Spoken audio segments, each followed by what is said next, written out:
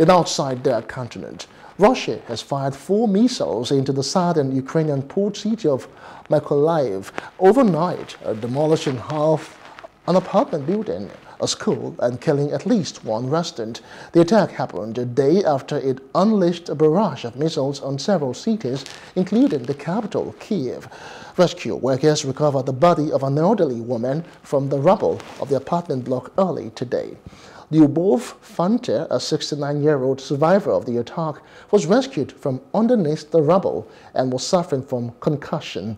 A nearby 2-story school was severely damaged. The facade was torn off by the force of the blast that left a massive crater.